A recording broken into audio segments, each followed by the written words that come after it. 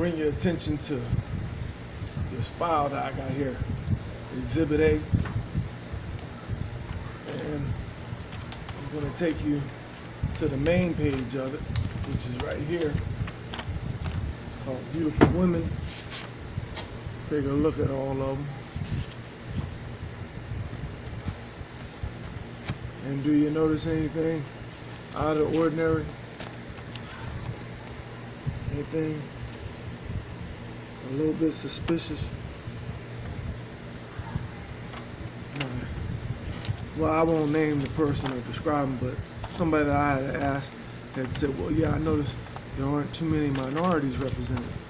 And they're absolutely right. To be specific, there's only that one right there and that one down there. But the truth of the matter is that when I first bought this magic trick, there were no minorities. Well, ostensibly there weren't. You can never tell just by looking. Some of them might have been light-skinned or mulatto.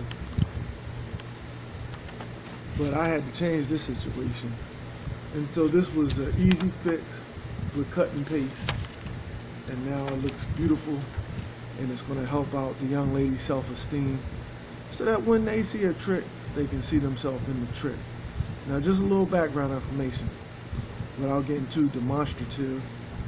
I know the person that created this magic trick originally. And if you walk outside their magic store and look at their car, you're going to notice a bumper sticker. And the bumper sticker says Trump for 2016. And also, when you walk in the store, you're going to notice that that person is wearing a hairpiece that looks very much just like Trump's hairpiece.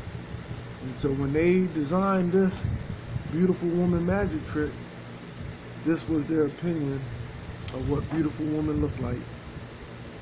And that one and that one were not in it.